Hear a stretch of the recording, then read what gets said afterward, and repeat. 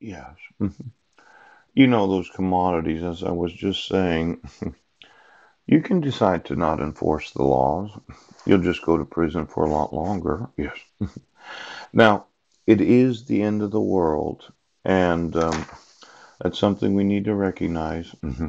Now, there's what's known as coinage. Oh, the United States Mint began operation in 1792. Yeah.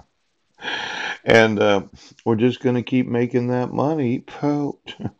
But, well, I know it's upsetting. Your thought was you'll just keep spending money. Now, I dislike the idea of being the citizen that you refuse to enforce the rights. I want my sons today. I want to speak to Marilyn about where she wants to live. Yes. And then I want, yes, to change the world. Now, it's possible that we can prevent the end of the world. Yeah. See it in your minds. It'll never end. Pooch! In my mind, it's ending. So you had all these tremendous plans about, well, we're going to be on each other, we're going to sew into each other, and we're going to have sex through each other, and we're just going to do this because this is the way we're going to do it. My thought was it was really stupid on your part to use any technology to be on any citizen of this world. Now, for all the politicians, ooch, misprision of felony, misprision of treason. For all the attorneys, I thought about emailing some more attorneys today, and I might do that. But I found out about district attorneys, and I wanted to know who they are. Yes. Now, these district attorneys, they represent, well, the districts, the cities or whomever they work for. Yeah. And there's a big difference between believing that you can get a conviction of somebody and having the evidence to prove it. I was watching television this morning. Yes. And I thought, well, if you have the evidence of fraud, let's say that you have the fraudulent marriage applications of my own parents. Yeah. You have the fraud of false arrest where you have the evidence that I hadn't committed any crime. Yeah. You have the fraud of issuing protection orders where there's forgery. You had the fraud of the dissolution of marriage where I didn't get any notice of court hearings. It looks to me like I've done a pretty darn good job documenting all the necessary evidence, yes, to go to trial, yes, and get a conviction from a jury of my peers. Now, there was this thought that we don't prosecute. We're not going to trial. We are not going to allow any person to get sued or prosecuted for any knowledge of forgery, fraud, yes, falsification of court documents, yes, falsification of any document right now. I thought we were. In fact, I'll continue to think this way until we do it.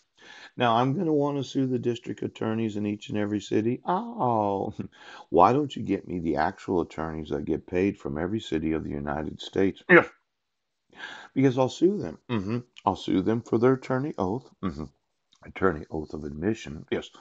Bar association membership. Pooch.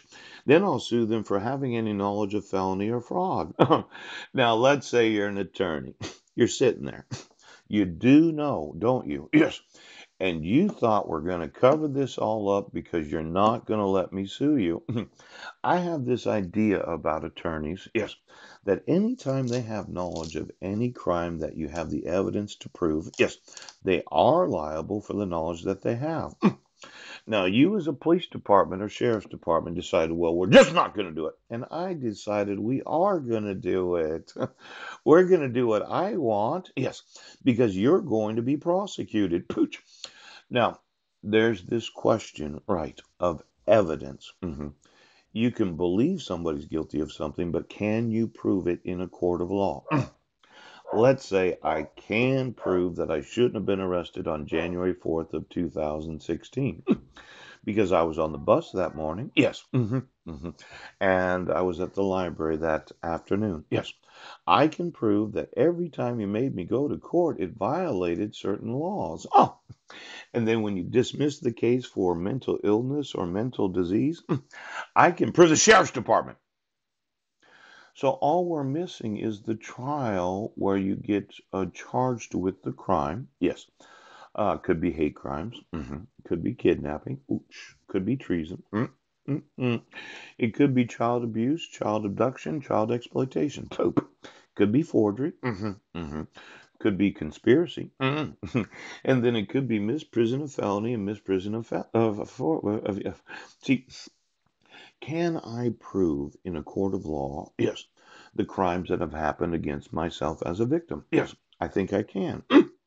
Now, I've often mentioned that I wanted to get an attorney. Yes. And I wanted somebody to represent me in these lawsuits. Yes, he does. And I thought of my own personal lawsuits. Yes. Then I thought of the tort lawsuits. And then I thought of the class action lawsuits and how every city of the United States, why don't you give me the last 50 years of employees of each and every city, county, state, and the federal government that happen to be attorneys at the time of their employment that have any knowledge of the misprision of felony? Because I thought I would, well, you don't think I can prove it right now, right now, right now?